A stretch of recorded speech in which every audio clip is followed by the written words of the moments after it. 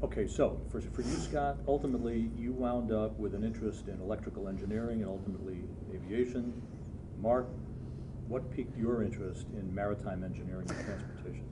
Well, uh, the, we spent a lot of time on the New Jersey shore. My parents always had a boat from the time we were very little. We'd go out fishing. We'd go down there usually for the summer. Not like the TV Jersey Shore. Yeah. So we'd go down there for the summer and spend a lot of time on the water. Later, when we were teenagers, we were able to stay down there in the summer by ourselves on our parents' boat. You know, not a big boat like in the 35-foot range, but big enough for the two of us to live on. So I was very interested in, seamanship and maritime-related stuff. So probably when I was 13 or 14, I started looking at either going to the Merchant Marine Academy or the Naval Academy or the Coast Guard Academy. But the Merchant Marine Academy really got my interest. And for you, Scott? Well, plus our grandfather was an officer in the U.S. Merchant Marine and a fireboat captain in New York City, so that was, I think, also played a small part in the interest in, having a third mate's license, which I actually still have. I kind of kept it current all these years, and never actually thinking I would sail on the license. But the reason I went to the school that I did was because it was a, they had Navy ROTC there, and they also, it was a regimental type of environment. I thought it'd be better for me, giving more time to focus on schoolwork. And I was obviously right. Which one of you decided to become a pilot first? My recollection, it was me, but because he was a year ahead of me in college, he actually was in the Navy first and flew first, but that's just my recollection. Yeah, I'm not sure.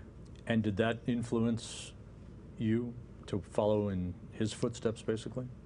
I was pretty committed to the Navy before he was, because I was on a Navy scholarship in college. Yeah, it's true. I mean, I actually looked at even going, hate to say this, but for a while I looked at going into the Air Force, and actually considered it, took the test, and they offered me, an option of going to Air Force flight school. And, but certainly I'm pretty convinced I took the right path there. Nothing against the Air Force people out there, but. You were both 5 years old when Neil Armstrong and Buzz Aldrin set foot on the moon on Apollo 11. What recollection might you have of that at that age? And ultimately, was that a big influence on your developing an interest ultimately in aerospace or space flight itself? I don't think I have any recollection of Apollo 11 at all. I think at that age, I don't know what the situation was there, but I don't remember the significance, and I don't remember, man first taking the first steps on the moon. I do remember what I'm pretty sure was either Apollo 16 or 17, one of the later flights, a couple years later, and I was interested in it. It's one of those things when you're that age, you can be interested in something, but it just seems like it's so far off and so difficult to do that you don't really take a lot of time to consider it. And I do have a recollection of it. I can remember being in my, our living room, and our parents, sitting us in front of the television and having us watch it. But as far as did that influence me, certainly being an astronaut was something that like many kids, I was interested in, but I really never thought it would be a possibility.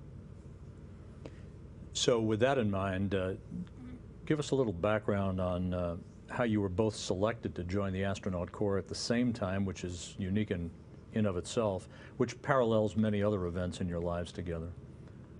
Well, we both wound up in the same test pilot school class. We didn't apply at the same time. I was in graduate school in Monterey on this combined program, and which includes going to the Naval Test Pilot School, and then Scott applied to Test Pilot School. We actually wound up in the same class. The school didn't even realize it until I think a week before we showed up, and Dick Clark, who now works here at NASA, was looking through the roster. He was the chief flight instructor at the time, and he noticed two guys with the same last name, which, you know, that's kind of common, right? But then he noticed the Social Security numbers, and our Social Security numbers are 3 digits apart. And he was like, okay, well, these guys must be related, or actually, he realized we must be twin brothers. So after test pilot school, I'd say most test pilots apply at some point to the astronaut program, and we both did, and were fortunate enough to be selected to the same class in 1996. So Scott, it took you only 3 years after your selection before you flew in space for the first time as the pilot on STS-134, Hubble Space Telescope servicing mission. And Mark, you didn't fly until a couple of years later on your first flight, which went to the International Space Station. Was it frustrating for you, Mark, to see your brother fly first? Were those competitive juices flowing at the time? Not at all. You know, he was the first American in our class to fly of 35. So it was great to, you know, if it wasn't going to be me, it was great that it was Scott flying for the first time. And then I think it was probably 2 or 3 years later that I had the opportunity to fly on STS-108. So, what were your first impressions of space once you got on orbit, each one of you? Well, certainly when the solid rocket motors light, you know, for the first time, that gets your attention. I mean, there's nothing that prepares you for the amount of energy that's involved with getting the space shuttle into space. It's, you know, 7.5 million pounds of thrust, all in an instant. You know, you get the impression you're going somewhere. You're really not sure where, but you're going there in a hurry, and you're not coming back to Florida. I mean, it just, you know, kind of looks slow when you're watching it as a spectator, but when you're inside, there's nothing slow about it. I mean, it just really takes off. You know, that's certainly makes a significant impact, significant impression. And also, you know, just seeing the Earth for the first time, it's incredibly blue, you know, brilliant color blue and incredibly beautiful. I have this very vivid recollection of about Mach 15 on my first flight, looking over my right shoulder out the window and seeing this blue planet behind me. And it's a view I've never had before. You know, it was the first time seeing something like that, and it was really, really impressive. I even said something to Dom at the time, Dom Gorey, the Shuttle Commander, that, you know, it was like, wow, that is really amazing.